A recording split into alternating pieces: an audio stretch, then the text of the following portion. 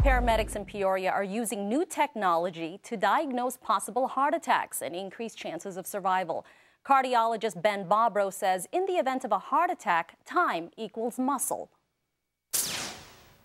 So the longer that your heart attack goes on, the more likely is you're going to lose a significant amount of that heart muscle. And once that's gone, the heart muscle dies.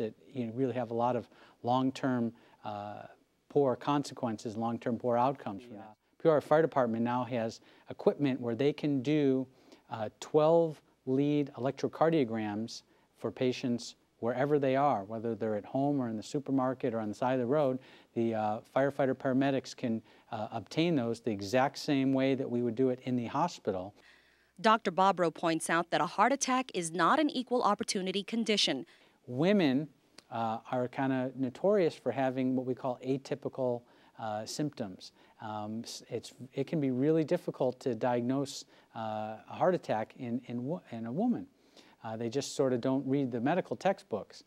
Dr. Bobrow stresses everyone should learn to do continuous chest compression CPR, deep compressions at the rate of 100 a minute.